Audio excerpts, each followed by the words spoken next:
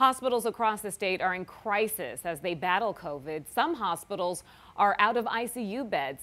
Others are close to capacity. Team 12's Josh Sanders is here with more on this growing concern.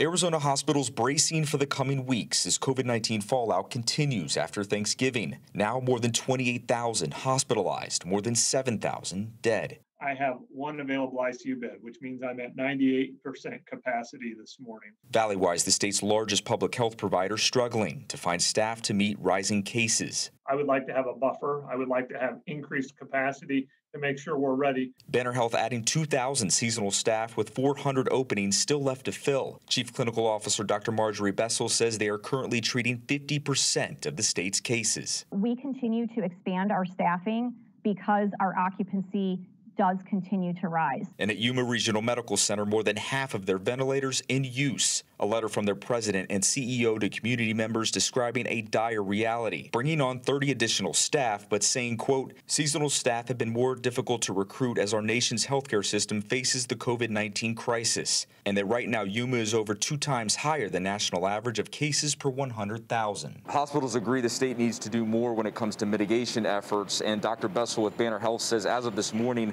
they've received none of that $60 million of funding Governor Ducey announced last week to help hospitals hire staff in the coming weeks. We're in downtown Phoenix. Josh Sanders, 12 News.